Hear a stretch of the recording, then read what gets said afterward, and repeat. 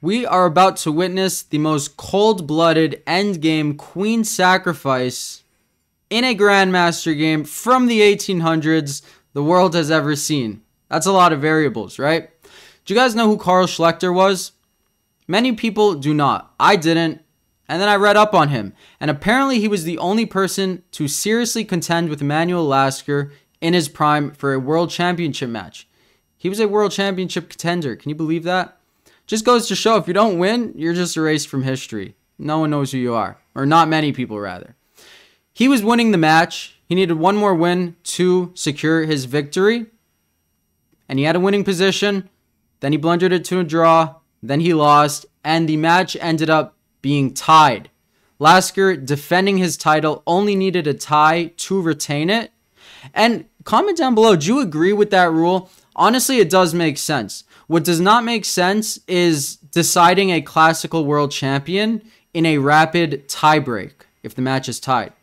If you're contending for a title or if you're trying to steal someone's title, you should have to beat them. To me, that's more logical. I know there's no great way to break ties in chess, but to me, that is more logical that you need to show your opponent up. You need to disrespect him in a way or beat him in a way. Beat him is not a draw. If you hold the title and you tie, you're like, okay, well, you didn't beat me. I'm keeping my title. Makes sense. Comment down below. But let's get into it. Carl Schlechter versus Philip Meitner. A GM versus an IM. Pray for the IM.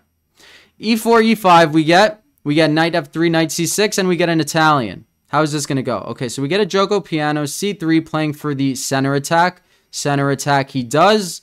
E takes D4. Do you guys know what all the possible moves are here?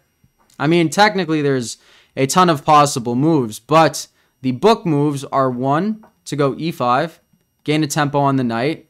That's a good one. That reminds me of mainline Scotch lines. I'm going to do a Scotch video on a very uncommon line pretty soon. Upcoming. Stay posted. C takes D4 is another one. And then you get the true center attack. And then you can castle and you can always gambit the pawn. If your king's not in the center and their king is, bad things will happen to them if they get greedy and take the pawn. But we get the center attack. We get a check. And again, the subsets of variations arise very early in chess. We can get bishop d2, knight c3, knight d2, or king f1. Can't castle and check. Those are the possible variations. We get knight c3. So black takes a pawn. Don't take the knight because it's pinned. You cannot do that. So we get castle. Black's king is in the center. White's king is not in the center. It looks like white's... Okay, whoa. It looks like white is losing all his material. He's not even going to take the knight back. Okay, so we have a tempo gain on the knight. We're attacking the bishop. What happens if the bishop takes on b2? Well, white would just take the bishop back. Those are snipers. I stutter when I record videos like no other. I apologize. Bishop, bishop, knight, pawn. Caveman chess. That's how we're going to describe everything now. Reminds me of an Evans Gambit, I was going to say, though. Sometimes this bishop is on a3, preventing castling rights. So we don't get that. We get knight to e5. Finally, he takes the bishop, and black is up a minor piece, except not really. Do you see what white should play? If you said rook e1 or queen d4, you're correct. He opts for queen d4, aiming at both knights. The knight can't really guard the other knight, because then you do lose this pawn on g7, and after something like rook to f8, this is no good.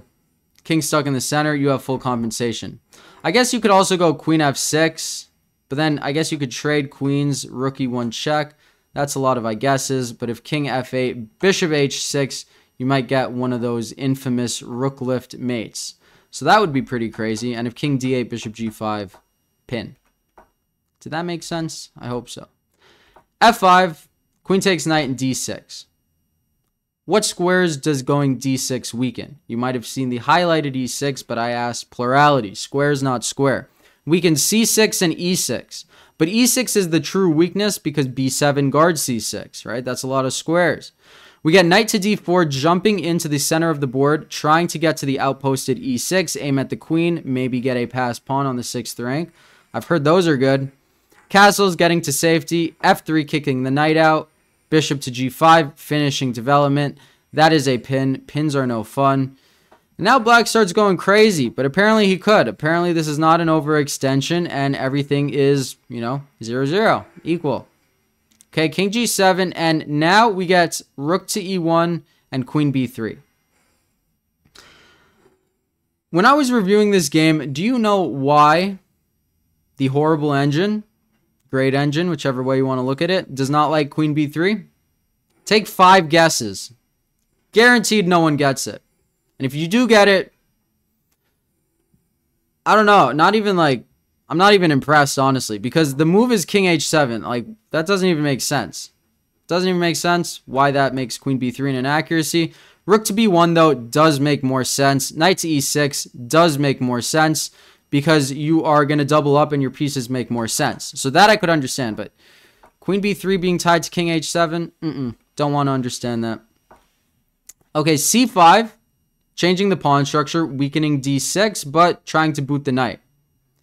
It is the year 1899. Do you remember what year en passant was created? It was in a prior video. We got en passant. The rule was around. Okay, knight to e6 check. He takes with the rook, and we get a pretty balanced game. I do like white's chances better, just because I think the bishop has more potential than the knight.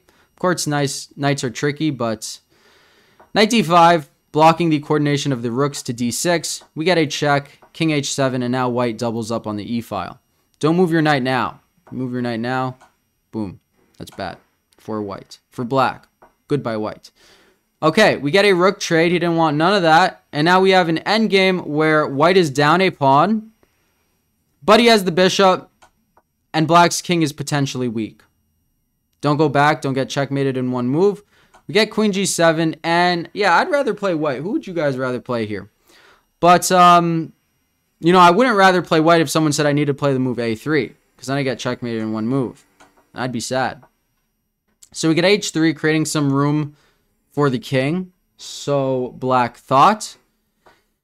Queen to e6. Now, I want you guys to find the idea. The idea is pawn to g4, making the king move. The king has 2 moves it could take, or it could move. Understandable, he didn't want to move. Try to find the sacrifice. The computer didn't even know it was winning until now. Didn't even see the brilliancy.